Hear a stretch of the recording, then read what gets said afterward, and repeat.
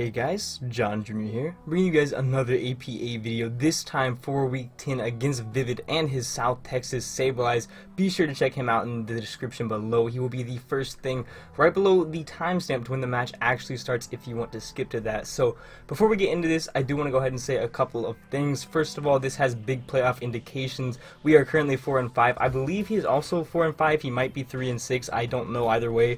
But basically, we need this win to kind of keep us alive in the playoff race. Another thing is I've honestly already recorded this match, but I wasn't happy with how it turned out, or at least I recorded the team builder, but I wasn't really happy with how it turned out or how enthusiastic I was. I wasn't very enthusiastic. I've been exhausted this week. I've been doing so much and I've still got so much to do. But I'm going to bring you guys a nice energetic video here. With that being said, I want to thank you guys again for all of your support. It is unreal. And I want to shout a couple of guys out real quick. I want to go ahead and shout out Sir Jorge, Sir George the Great.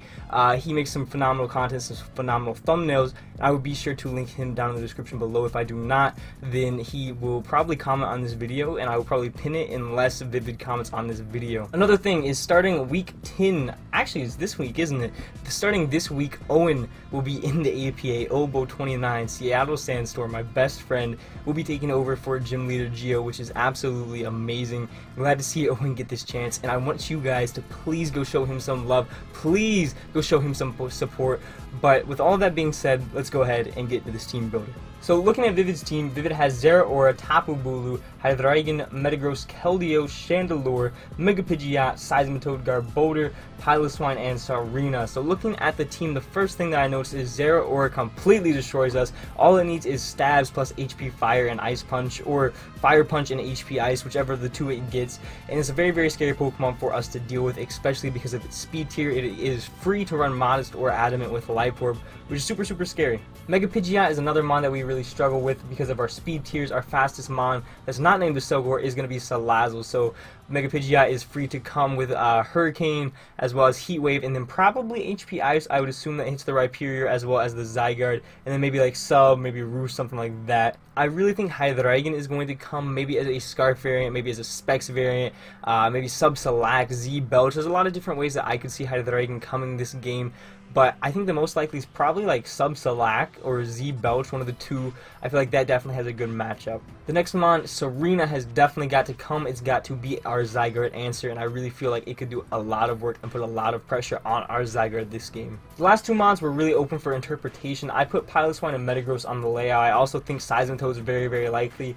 The other mons I don't really see coming. Keldeo, we have the best Keldeo check in the game, Infinity, I would say. Tapu Bulu, I don't really see coming when I have Salazzle right there, and he'd have to run Scarf, and he can't really touch us anyway without Stone Edge. And if he locks into Stone Edge, then we get to set up on Zygarde, or with Zygarde for free.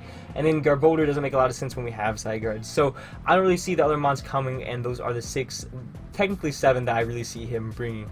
I also forgot Chandelure. Chandelure gets hardwalled by Snorlax, so I really don't see it coming. Anyway, moving on to the team and why we are bringing what we are bringing. The first mon we have here is Kurt the Salazzle, Kurt the Buzzswole. We have Fire Blast, Sludge Wave, Hidden Power Grass, and Encore. We're rocking that eject button. Our dual stabs are unresisted besides Seismitoad, which we have HP Grass for. And I was really tempted on the last move there with a lot of different things. There was Flame Charge at one point, Nasty Plow at one point, but I decided Encore is really, really cool because he has 2 mons that outspeed the Salazzle as long as they are not Scarf. And the other mons can be encored into something and either knock us out or hit us and use our eject button and get us into Zygarde, in which we can Dragon Dance on whatever we encored them into, which is phenomenal. So we can basically pick and choose what we encore things into, and that will allow us to get free Dragon Dances with the Zygarde, which is so cool, We have enough speed to outspeed everything we can. We are a rock-friendly number of HP, pretty standard stuff. Next up, we have Big Owen. We have Curse, Recycle, Body Slam, Earthquake, Rockin' Gluttony, Figgy Berry. We have enough Spadef to take, I believe, 2 Specs, Modest, Fire Blast from the Chandelure, and then enough Defense to take 1 Close Combat from the Life Orb Zera after Rocks. I don't know if it's invested or uninvested, but that's what I remember. We have Curse just to set up. Potentially, it's not our first option, but it is there. Recycle, obviously, for our Figgy Berry, and then Body Slam is unresisted minus the Chandelure and the Metagross, which are both weak to Earthquake. So, pretty easy set for me here. I thought it was pretty obvious, and maybe he thinks it's obvious too, but I think the Snorlax set can definitely put in a lot of work. Next up here we have Tapu Fini Athena. I decided when I first saw this mon, okay, we're gonna rock with Choice Scarf, but I saw a set that did a little bit better. We have enough speed to outspeed the Adamant, Metagross, and Serena, and then we have Sub, Calm, Mind Surf, Moonblast, obviously with the leftovers there. We rock with enough defense to not get killed by Zera, Life Orb, no attack investment, Plasma Fist, I do believe, and then we have enough Spadef to not let Shandy break our sub, if not Specs, at +1 with Shadow Ball. So really cool set. We can get this mon in, we can set up on something like Shandy, we can set up on something like Seismitoad, and we can really put in a lot of work. As long as like Zera's dead, or what's the other mon? Tapu Bulu, as long as those mons are dead, we should be fine. Next up here we do have Russ. Russ's dual stabs are pretty unresisted. The only things that really beat Russ are going to be the Chandelure, because he is faster than us, as well as the Mega Pidgeot, which is obviously faster than us and can blow us back with a Hurricane. U-turn is there to get big damage off on the inevitable Hydreigon switch in, and then we have Light Screen for the obvious switches into the Hydreigon, as well as the Mega Pidgeot, and even the potential Zera if he does decide to be AV, because that helps us with like Zygarde taking HP Ices, or just other mons taking both switches, and I really like this set. Rock friendly number of HP. We have enough defense to take 2 Adamant Meteor Mashes from the Metagross, which is really random, but we didn't really have a check to Metagross other than that, and that's the set that we're rocking with. Next up here we have the big man himself, Shuckle King, the Zygarde 50, Dragon Dance 1000 Wave, Sludge Wave, Outrage. We are, or 1000 Arrows, excuse me. We are rocking with Sludge Wave in order to deal with the Bulu as well as the Serena to an extent, both of which can kind of wall the Zygarde to an extent. Z Outrage because his resist is Tapu Bulu, and we can kill that with Sludge Wave, obviously. Dragon Dance to get our speed to +1. We can outspeed Zera at +1, and we have enough, I want to say enough Spadef to live 1 Life Orb uninvested HP Ice from the Zera, I want to say, or maybe it's max investment, I'm not sure. Enough special attack to guarantee Oko Bulu with Sludge Wave, and then the rest in attack Adamant, and we are going to rock with this set. And then lastly here we are rocking Choice Scarf Arrowhead, the Archeops here with Earthquake, Stone Edge, Stealth Rock, Endeavor. Endeavor to not make us useless after we get put into defeat us inevitably. Earthquake for the Metagross as well as the Zera. It actually Okos the Zera because we are Adamant. Stone Edge because it only is resisted by, I believe, the Seismitoad and the Metagross. And then we have Rocks because Rocks don't do horrible against him. Late game Rocks could be cool, especially because we are Choice Scarf. If we see the opportunity to click them, we will. We have enough speed to outspeed Zera with our Choice Scarf, and I absolutely love this set. This set could be a late game win con, which is really cool depending on how we play, but we don't have defog, so I'm not really relying on it. I'm kind of relying to switch this thing in over and over, get it low, and then eventually click Endeavor on a Pokemon that would otherwise be super tough to break. With all that being said, that's going to be the squad that we are rocking with this week, guys. Let me know what you guys think of this squad down below, and if there's anything that you would have brought. But with all that being said, I will see you guys in just 1 second. Okay, guys, so we are going up against Vivid here, and you can see he brought basically what we expected. The 4 mons that I definitely thought were coming did come, and then Seismitoad did come, so that made sense. And then Chandelure did come, which surprised me but did not catch me off guard because we did bring that Snorlax. So going into this matchup, I don't know if I talked about this in the team builder, but Archeops was going to be my dedicated lead. I really wanted to catch the Zera off guard. We had like an 80% chance to Oko with Earthquake if he was like 420 or something HP, and I really wanted to get the Zera out of the way early because that was the biggest threat to my team. So I was going to lead Archeops. I knew in my mind his other lead was either Scarf Hydreigon or Seismitoad. If he led Scarf Hydreigon, I was going to go ahead and go into Finny, and if he led Seismitoad, I was going to go ahead and go into Finny. So basically, I was leading Archeops. If he led Zera, I clicked EQ. If he led Mega Pidgeot, I clicked Stone Edge. If he led Chandelure, I clicked Stone Edge. If he led one of the other 3 mons, that I switched out accordingly. If he led Serena, then probably into Salazzle. If he led one of the other 2, then into Finny. So that was basically my game plan going in. So we are going to go ahead and, let me go ahead and do that. There we go. We are going to go ahead and lead Archeops going in here. My ears are ringing. That's weird, but we're going to get challenged by Vivid here, as he is going to end up leading with the Dendro, which is going to be the Seismitoad there. Really cool shiny, my 2 favorite colors actually. And we are going to go ahead and lead with Arrowhead, like I said. Kind of halfway wish we had U-turn, doesn't really matter. It would have just been some nice chip. But we are going to go ahead and hard switch into Finny, like I said. Kind of expected this. And at this point, if you watch the team builder, you know that I'm sub setup Finny, sub Calm Mind, dual stab, and I figured this might have been a good time to start setting up. I didn't know what he could hit me with. He hits me with Scald, and I know that's going to do like no damage, and he can't get a burn because we're in terrain. We're going to get leftovers recovery, and we're basically going to be sitting at full, and we're going to be sitting in a position to where I'm like, okay, we're going to set up a sub and see how this works. But he's going to go ahead and go for Sludge Wave. He's going to not only outspeed us, but he's going to click Sludge Wave and do significantly less than I expected from Seismitoad. This Seismitoad has disappointed me.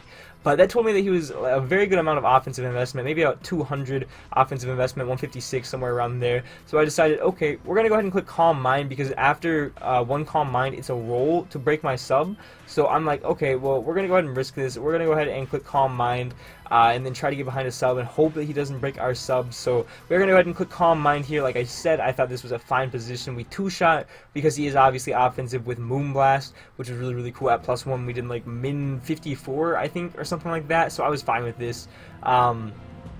He is going to go ahead and click Sludge Wave again here, as I don't remember if we clicked Sub or if I clicked Moonblast, trying not to just get a little bit too greedy there. So he does about 25%. It would have been close on whether or not he broke the sub. I wouldn't have thought he broke the sub, but I didn't want to risk that. I go ahead and go for Moonblast. I didn't want to risk not having enough HP to click the sub, and I think I ended up having enough HP to click the sub.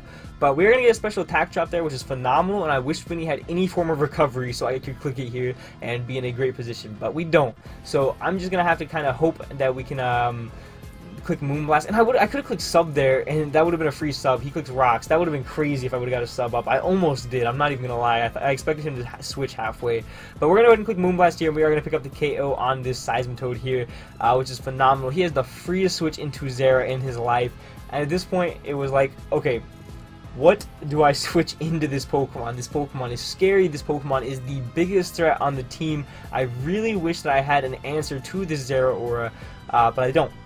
So I'm going to go ahead and switch out here, and I believe I end up switching into the Decidueye. This was my best play. He wasn't going to click HP Fire or Fire Punch or whatever there, so I felt like it was pretty safe.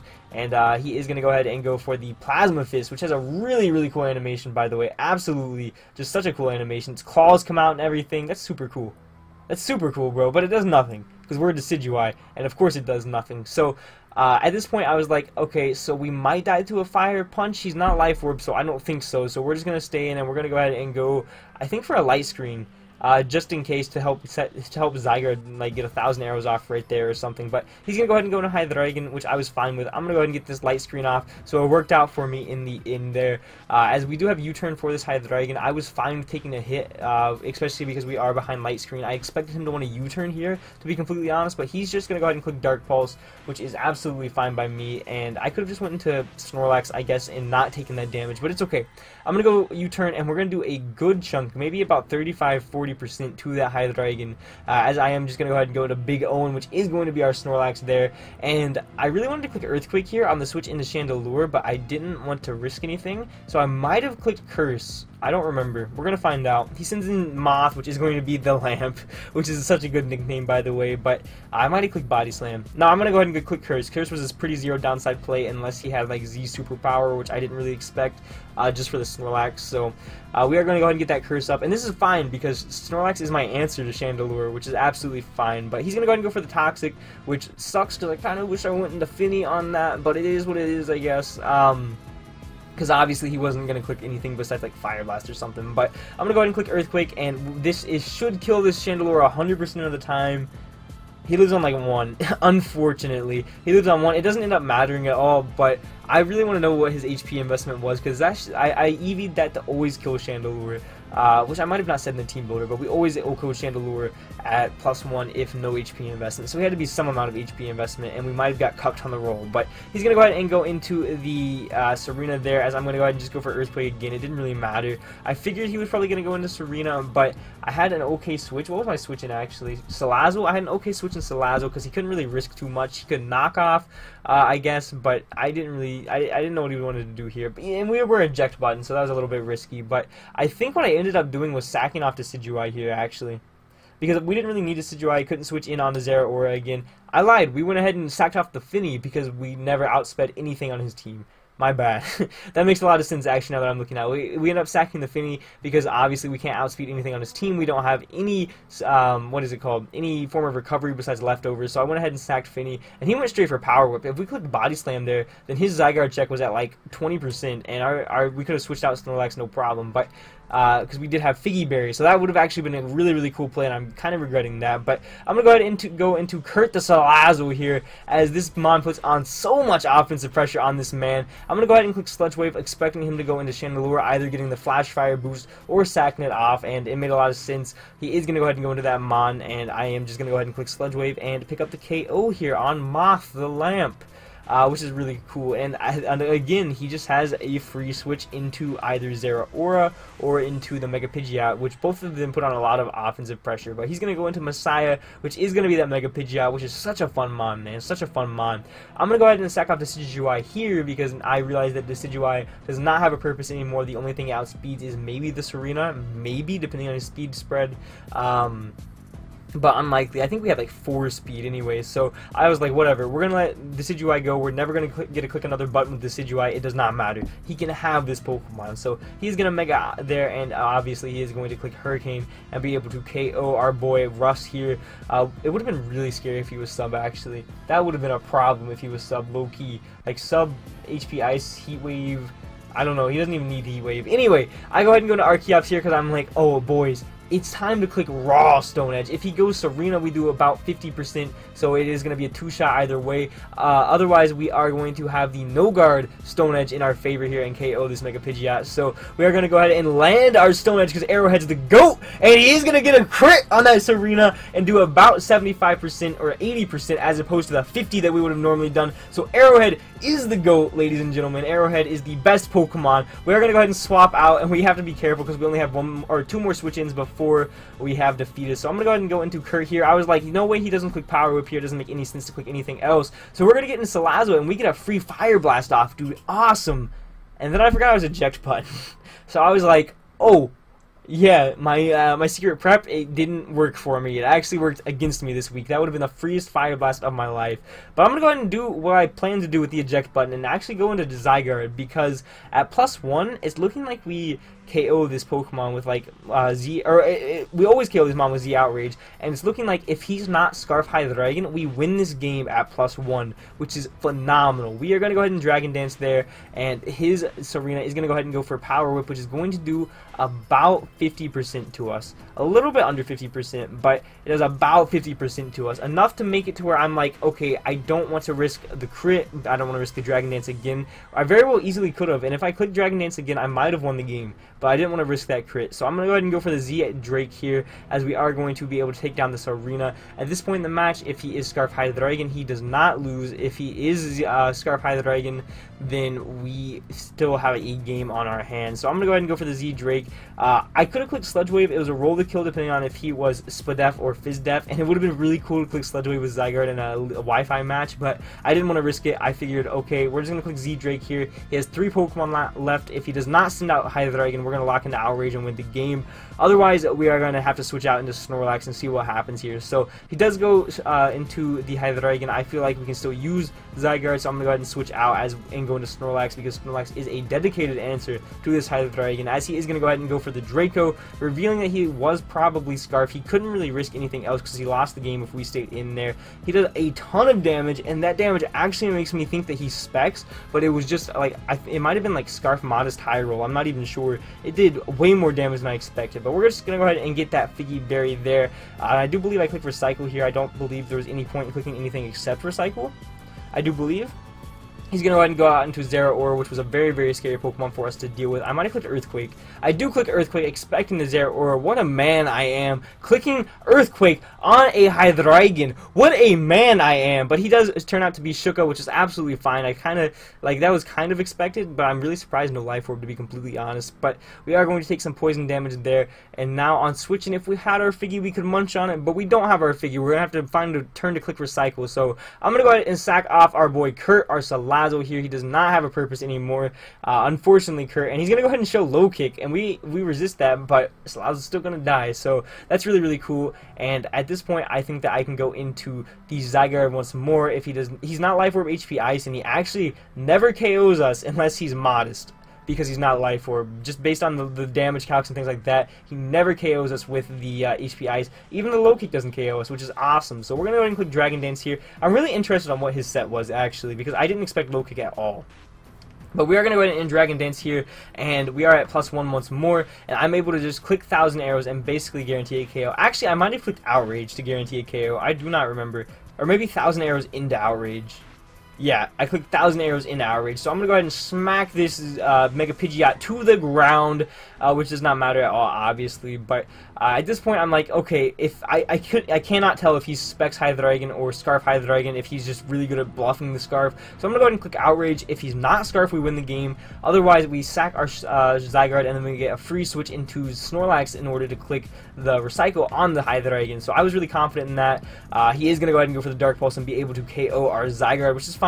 He did turn out to be Scarf, and blocking into Dark Pulse was a really, really good play over anything else. But I'm going to go ahead and go into Snorlax. As long as we don't get flinch, we're going to get Recycle off, and we are going to get that Figgy Berry back up to about 60-70%-ish, and he is going to go for Dark Pulse, and he does like 0 to us. That might be a KO. It looks like it is after Toxic, obviously, duh, John. But we're going to go ahead and get that Figgy Berry and munch on that Figgy Berry. No flinch there was phenomenal. If we flinched there, we lost the game, I'm pretty sure. And depending on his speed investment, because obviously we're Scarf Archeops. But now we're at a good amount of HP to where I feel safe clicking Body Slam. If we land 2 Body Slams, we kill this Hydreigon, and then we are in a position for our boy Archeops to win with Earthquake on the... let me pause here on the Zeraora, but we do get a para here, and the para definitely sucks. It definitely sucks, but if we landed 2 Body Slams and we didn't get parried here either way, we killed the Hydreigon either way, and we could have killed the Zeraora with Stone Edge, or the Zeraora with Earthquake. But let me show you guys something. He's going to go ahead and click Dark Pulse here. All I wanted was to click Body Slam to be able to kill this Hydreigon to make it easy for my my Archeops in the back here, but as you are going to find out, we clicked Recycle. I wanted to get a little bit more longevity. I could have just clicked Body Slam. It didn't really matter because I died to Dark Pulse, into Poison, into yada yada yada. It didn't matter. I should have clicked Body Slam there. It doesn't matter though. He is going to go ahead and click Dark Pulse again. At this point, I mean, I guess it does matter. I was risking the flinch chance as we do get flinched, and this definitely sucks. We live at 8% or 8 HP. This definitely sucks, and honestly, the flinch sucked more than the para in my opinion, because if we just landed the 2 Body Slams, we killed the Hydreigon, no problem, we were in a fine position. I would have rather done that than para the Hydreigon, to be completely honest, because this put us in a position to where Archeops has to land 2 Stone Edges in order to win the game. We always kill the Zeraora from the range it's at. It's at about 75-70-ish%. We always kill the Zeraora, we're adamant. But because we flinched, we have to land 2 Stone Edges. He's parried, which is phenomenal. It's good on our part because he is slower than our Archeops, so we are lucky in that sense. But that flinch definitely sucked because it put us in a position to where we have to hit 2 Stone Edges in a row, and Archeops has to be the GOAT here. Archeops, Arrowhead has to pull through. We played Archeops super well. He's not in Defeatus range. He's a 1 HP above Defeatus, which is phenomenal. Arrowhead's going to come in here, and he is looking goofy as ever, ready to click some Stone Edges. We're going to click Stone Edge. We're going to land. We're going to land the first one. That is a dead Hydreigon, which is phenomenal. Should have been dead already, but I clicked Recycle for no reason over Body Slam. Stupid John, I know.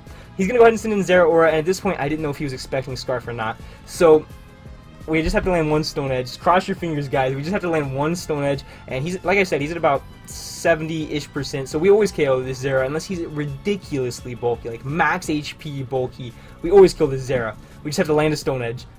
And we connect the Stone Edge, which is phenomenal. We get a crit.